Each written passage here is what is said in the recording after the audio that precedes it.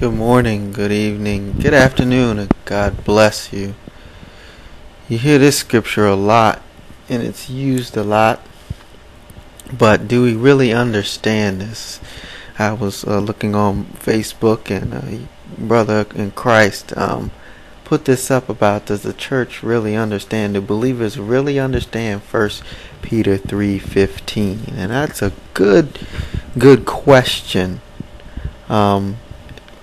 Verse Peter 3:15 reads, "But sanctify the Lord God in your hearts, and always be ready to give a defense or an answer to everyone who asks you a reason for the hope that is within you, with meekness and fear," or that can be gentleness and reverence.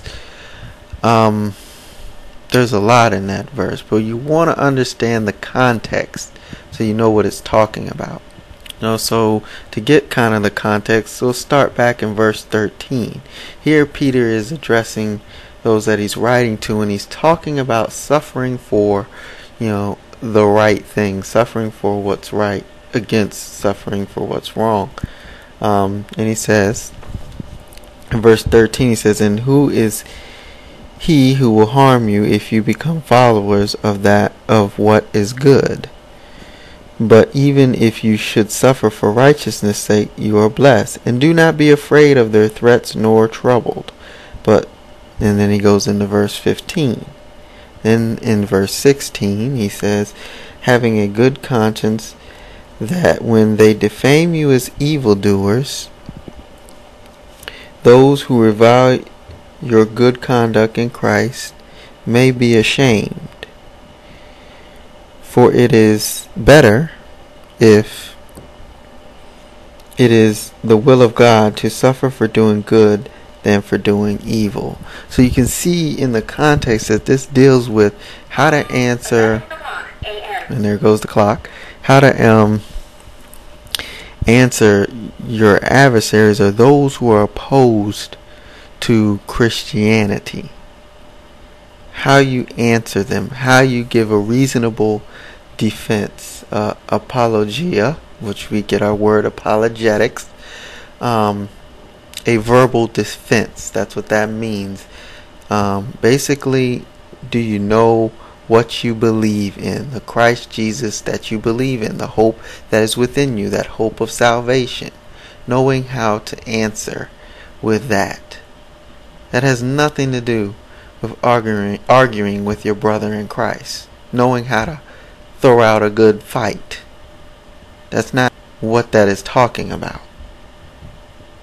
It's about defending Christ within you when you're being persecuted, when Christianity is being attacked, when the one who is against Christianity is asking you about the hope that's within you. And so how does that take place today? Well, one of the ways is what happened with me this weekend in the Bible study I'm doing with the men who are all unbelievers. And we were discussing the Bible and discussing issues on the love of money versus, loving Christ, serving Christ and not mammon. And the brother actually stopped and said, "Look, I don't believe in Jesus. This is what I do believe, and correct me in what I do believe about God." He said, "I don't believe in Jesus. This is what I do believe. Show me what is the right belief." Now, before, he was attacking Christianity, and then he looked at me and asked me that question. That was the time that 1 Peter 3, verse 15 was to take place. And I answered him according to the Word of God. So, I hope that can help us get some understanding of what Jesus Christ is speaking through Peter in these verses here.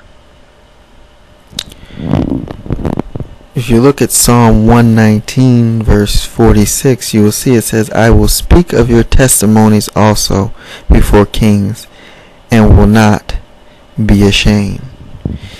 You can also get an idea of this when Jesus appeared before Pontius Pilate.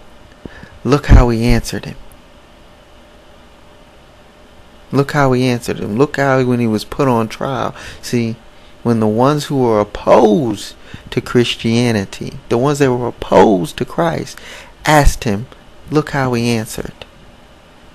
Now, a lot of people get meekness or gentleness confused and think you just supposed to be all nice and just in it. Sometimes the answer, the truth, is going to cut. It's going to hurt. But don't be rude about it.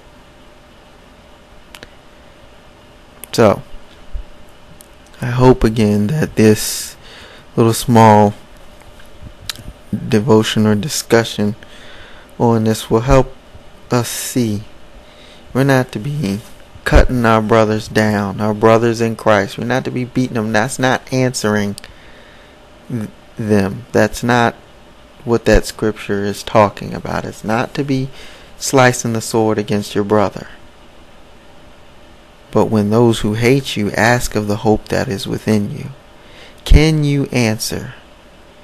Do you know what you believe in? You will stand alone in Jesus Christ. Will you be able to trust Christ to answer those that hate you? This has been Difference Maker saying to you, dear brethren, God bless you, and may His grace be with you.